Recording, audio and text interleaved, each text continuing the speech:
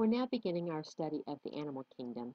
And when we study the animal kingdom, it helps us to learn some things about what makes them animals and some of the similarities that all animals have to each other.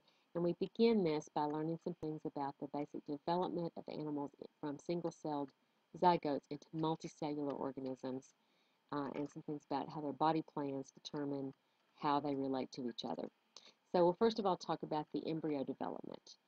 All animals that are the result of sexual reproduction between two gametes develop from a diploid embryo. The embryo begins as a zygote, a two-cell stage, a one-cell stage that's caused by the fusion of the gametes. And then the zygote will undergo a series of developmental stages that we call the embryology of the organism. Now we're learning about the patterns of development, which can help us understand the evolutionary relationships between the various groups of animals. And we're doing a number of activities in class this week to help illustrate these patterns of development. The first stage, of course, is the fusion of gametes to produce the zygote. The zygote is a single cell that is diploid because it is produced by the fusion of two haploid cells.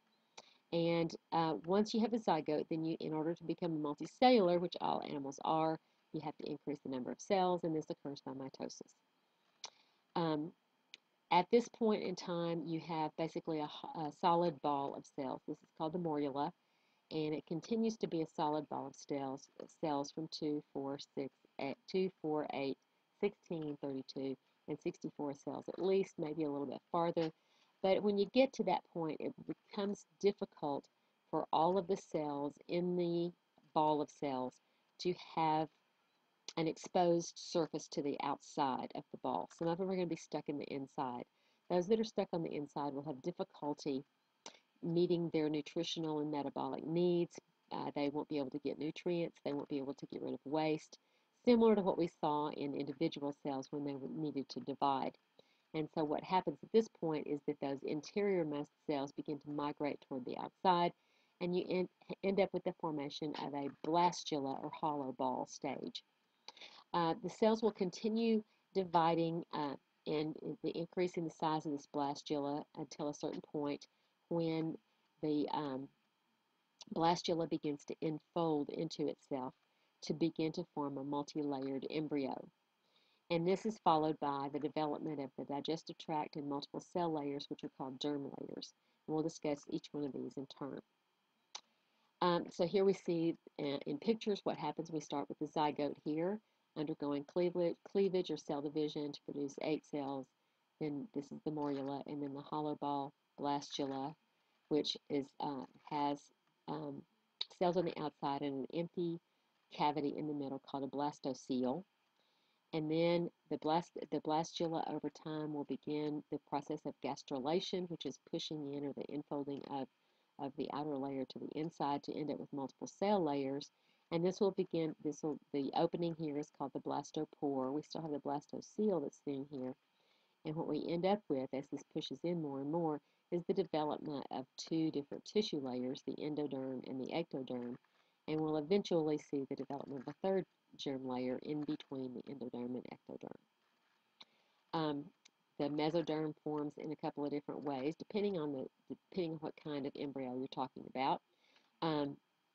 But you'll end up with another layer of cells here. In this cavity, which is now called the archenteron, when you have 3 cell layers, will eventually develop into a digestive tract that will have openings at both ends.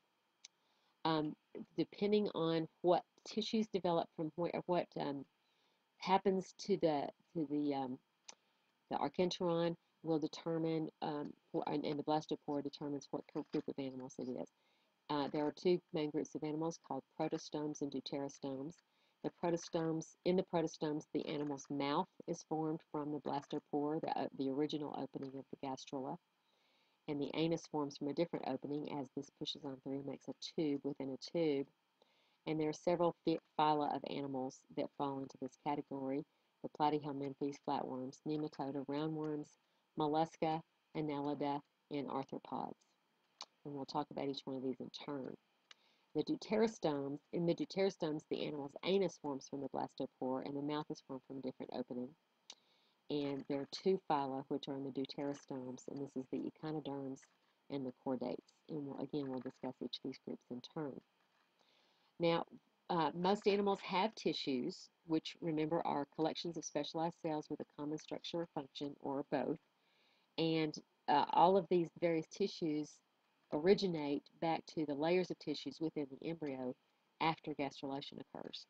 There are three germ layers that will form: the endoderm, the innermost layer, the ectoderm, outermost layer, and the mesoderm, or middle layer. And each one develops into specific tissues in the adult animal. The germ layers, remember, are the undifferentiated cells, more or less, at that time, and they will, over time, develop or take on specific functions as this development progresses. In the pictures that are shown here, the ectoderm is shown in red. This is the outermost layer, and it will become the sense organs, the nerves, and the skin, or coverings of the organism. The endoderm tissue, shown here in yellow, is the innermost layer. This is the lining of the digestive tract and the respiratory system. And then the mesoderm, or blue layer, is the middle layer, and that will become the muscles and much of the rest of the organ systems that are found in the animal. So here's a list of these different tissues. Over time, as the organisms develop, most organisms develop a body cavity that is lined with tissue. And the particular kind of cavity is called a coelom. We'll talk about that in just a minute. And it will be lined with a layer of cells called the peritoneum. And so you see here the ectoderm and what it develops into, the endoderm and what it develops into, the mesoderm, and then the peritoneum, which is a layer of cells from the mesoderm that lines the body wall. So we have a number of different ways that animals can develop. Some animals don't develop into these body systems at all. They're pretty undifferentiated. Then we have those that have two germ layers, and then we have those that have three germ layers. In three germ layers, there are various stages of body cavity development. The first category in these triple layer, three layer animals are called acoelomates. A means not, and these are animals that lack or do not have a body cavity. There's one phylum of animals that fits into this, and that's phylum Platyhelminthes, which is the flatworms. They have organ systems, and they're very specialized to do certain things, but they do not have a tissue-lined, fluid-filled body cavity. Second, we have the pseudocoelomates. Pseudo means false, and these have a developing body cavity that is not entirely covered with mesoderm. There's one phylum that fits into this category, and that's phylum Nematoda, the roundworms. They do have a complete digestive system, which we'll talk about next week, but their body cavity, as you can see here, the endoderm is lined with mesoderm, but the ectoderm is lined with mesoderm, but the endoderm is not covered with mesoderm. And finally, we have the coelomates. Coelomates have a true fluid-filled body cavity that is completely lined and covered with mesoderm, or developed entirely from the mesoderm tissue, and is lined with a tissue called peritoneum. The first phylum of animals in which we see this is phylum Annelida, the segmented worms, and all other animal phyla after that point, which includes the arthropods and the mollusks and the echinoderms and the chordates, which we belong to. Now, another thing that is a factor of most body plans is symmetry. This is the arrangement of body parts around an axis or a series of axes. And there are three main patterns of symmetry in animals. First of all, we have asymmetrical animals, which do not have any body symmetry. Radial symmetry, where you have the arrangement of body parts around a central axis, kind of like the spokes in a bicycle wheel. And the third pattern is bilateral symmetry, which is the arrangement of body parts with mirror image right and left sides, like we have. That's the most common form of symmetry in animals. Asymmetrical animals include phylum Porifera, which is the sponges, and that's the only group of animals that are considered asymmetrical. Bilateral symmetrical, the second pattern of symmetry.